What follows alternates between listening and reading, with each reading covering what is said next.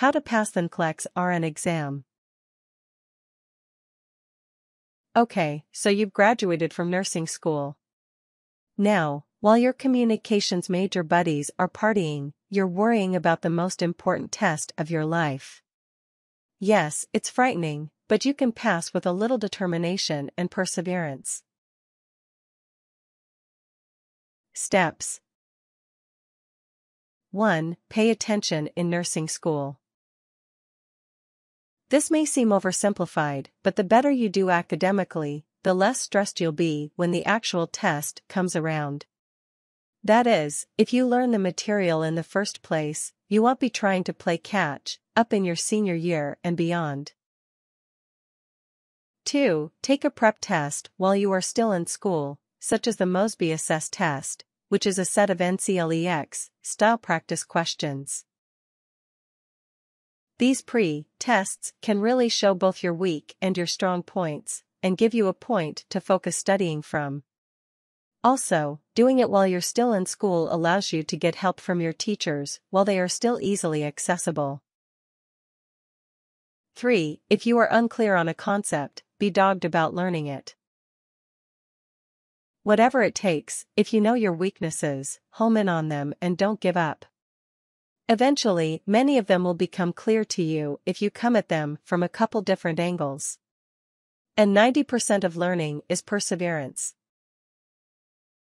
4. Seek new opportunities in clinical. If you can learn concepts hands-on, you will be a lot more likely to remember them later when you study. Look up your patient's labs and find out why they are the way they are. Look up your patient's meds and learn the side effects, proper dosages, etc., even if they are meds you've seen 100 times. The key to learning pharmacology is, sadly, repetition. 5. Get a good NCLEX-RN prep book early in your academic career. It is never too early to start reviewing and practicing answering NCLEX-RN style questions. Getting used to the way the questions are worded is one of the best prep tools there is. 6. Take an NCLEX-RN prep class above and beyond what your school has to offer. Many independent institutions, such as Drexel University College of Nursing and Health Professions, contract with nursing schools and/or student groups across the United States to provide 4-day review courses to prep for the test.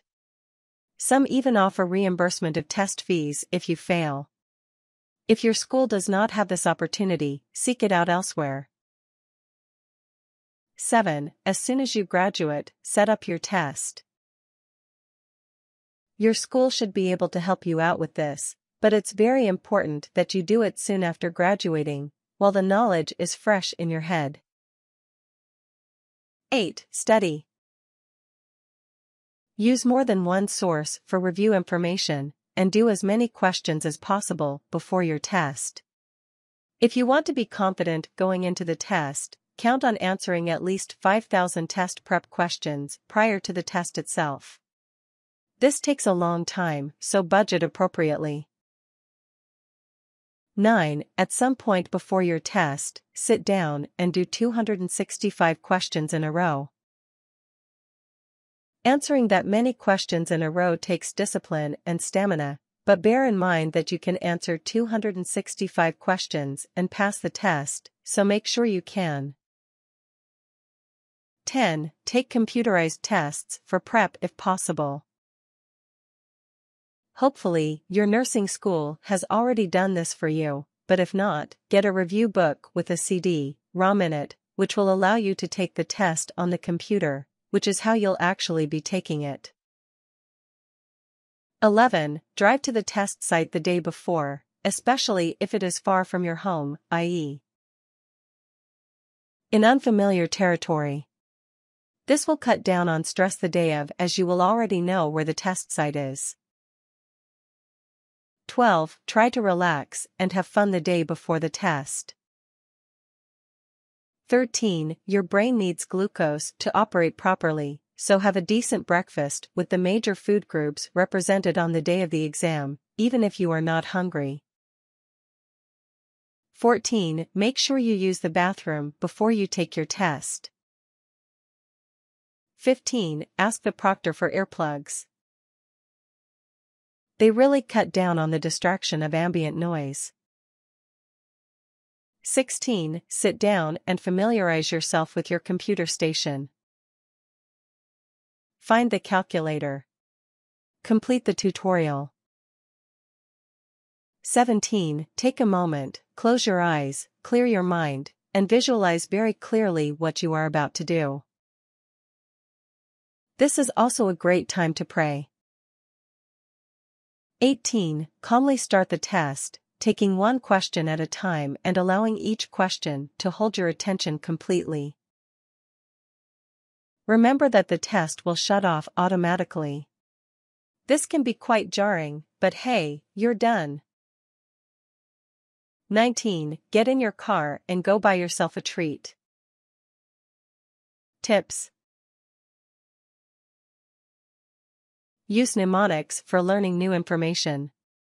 It's okay to use existing ones, but they will really stick better if you make them up yourself. For example, if you want to remember the value difference between hemoglobin and hematocrit, remember that HEMO, in sounds a little like teen, glob, in, so you can remember that the number of hemoglobin is supposed to be in the teens. Tricks like that are more helpful than memorizing information. Multiple, short study sessions are better than one long study session, particularly if you suffer from attention deficit disorder. Know your limits, and if you find that you have read the same paragraph 3 times in a row, take a break.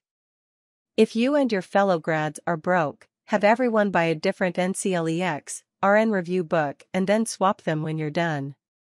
During the test, focus on one question at a time. Remember, you can't go back, so imagine each question written on a dry erase board, then, when you've answered it, mentally erase the board and click Next. Use positive thinking and visualization prior to taking the test. Picture yourself with an RN name tag pinned on proudly. Tell yourself out loud that you are going to pass and believe it utterly. Another trick if you're broke is to buy used NCLEX-RN prep books on the internet, see warnings section. Use collective wisdom when you are studying. If studying in a group is an effective method for you, again, see warnings. Remember those CD-ROMs that came with your nursing textbooks? You know, the ones that warn you not to open them up? Well, now's the time to open them up and use them. They are full of advice, NCLEX-RN questions, games, and other useful tidbits to help you. Listen to your teachers. They have been at it a lot longer than you have. They know you pretty well after spending 4 years with you, and, well, they've passed the test already.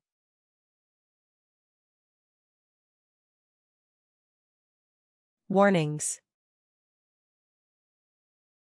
If financially possible, do not start your new job before taking the test. Trying to learn the ropes as a graduate nurse at the same time you're studying can be extremely stressful. Very important, do not cram the night before. First, you won't retain the information, and second, you won't get enough sleep. If you fail the test, do not panic. It is not the end of the world, although it may feel like it. Try to think about the test rationally and figure out what went wrong, and where you need to bone up. Reschedule the test quickly, and use the time to study. Do not just take the test without prepping. Don't second-guess yourself on the test.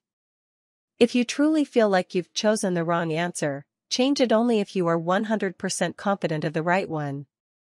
Do not change your answer back. However, your first answer is generally the right one. If you find that you are getting tired during a study session, stop and continue the next day or after a break. Budget your time appropriately and don't procrastinate on studying. It will make you more stressed. Study in a place free from distractions. Don't bring anyone with you to the test. They will just distract you. About prep books, do not use any book that is more than 5 years old, preferably no more than 3 years old. The NCLEX-RN has gotten more difficult in recent history, and an adequately challenging book, or group of books, is absolutely essential. So, check copyright dates on used books carefully. Do not count questions. You can pass with 75 or with 265 questions. Collective wisdom is a blade that cuts two ways. Although many minds can attack a problem from many angles, bear in mind that everyone can be wrong at once. Also, be wary of study sessions that turn into social hours. During the test, do not obsess with questions that you've already answered.